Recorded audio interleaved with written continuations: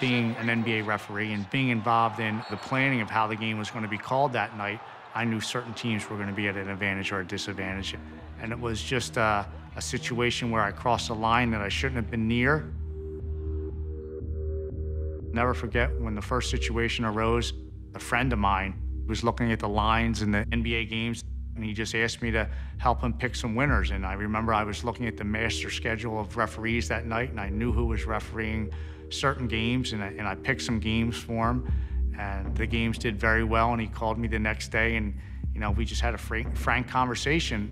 I knew a certain line was way off, or I knew a certain referee was going to give special treatment to a certain owner, team, or individual player. So I passed that information along to my buddy, and he was kind of shocked that I could predict the outcome of a game.